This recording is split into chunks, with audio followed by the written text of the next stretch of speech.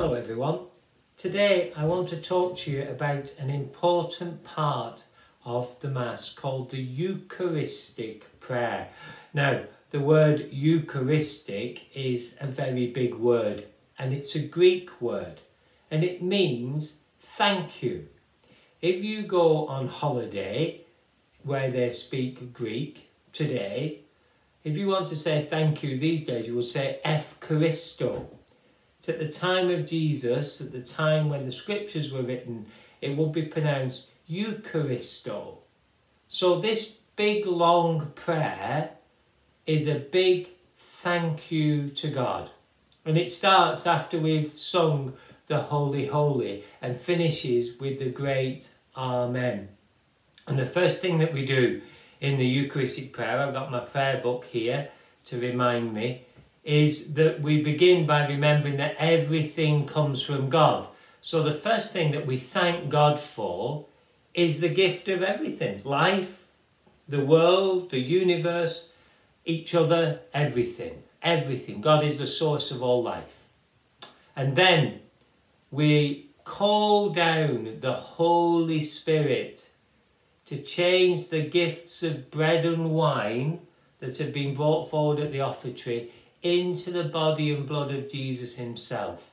So an important part of the thank you Eucharistic prayer is calling down the Holy Spirit to change the gifts of bread and wine. Because I can't do it, you can't do it, we can't do it, but the Holy Spirit does do it every time we celebrate Mass. And then we take the bread, and this is very important. We say the words of Jesus and do the actions of Jesus at the Last Supper. Remember, with his friends, he gathered to celebrate the Jewish Passover meal, which had set words and set actions. But Jesus changed the words. When he took the bread, he said, "This is my body." And then when he took the cup filled with wine, he said, "This is my blood." So in the Eucharistic prayer, we say the words that Jesus said over the bread and over the wine, and the Holy Spirit, when we do that, changes the bread and the wine into the body and blood of Jesus himself. And then we have what's called the proclamation of faith. So the proclamation of faith reminds us of what we believe. So one of the words says, "We proclaim your death, O Lord, and profess your resurrection until you come again." It's called the mystery of faith. And then, when we said that together, the priest continues the big long prayer, remembering that Jesus died on the cross, he rose from the dead, and ascended into heaven. So that's so important in our faith, that Jesus died on the cross, rose from the dead, and ascended into heaven. That's another thing that we want to say a very big thank you to God for. And then when we've done that, we pray for that everybody will be gathered together as one, so that we'll all be one family and all be at peace and loving each other through this wonderful gift of Jesus in the Eucharist. And then we pray for those who've died, and we pray for the church around the world.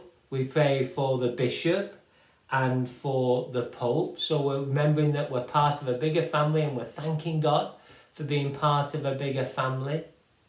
And then we pray, we ask Our Lady and the saints to pray for us, so that we're all gathered together as one in Jesus.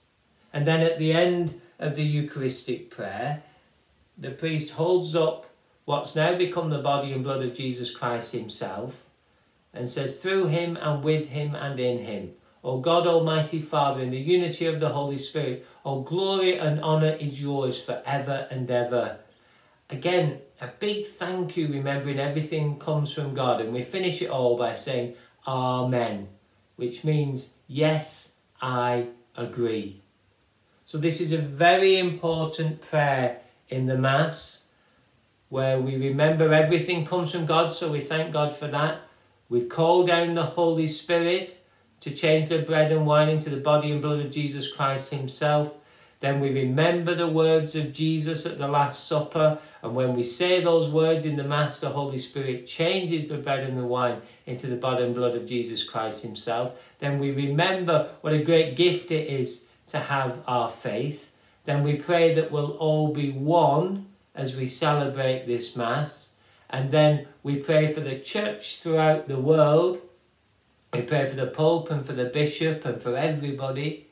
And then we remember those who've died, because we remembered that Jesus died, then rose again.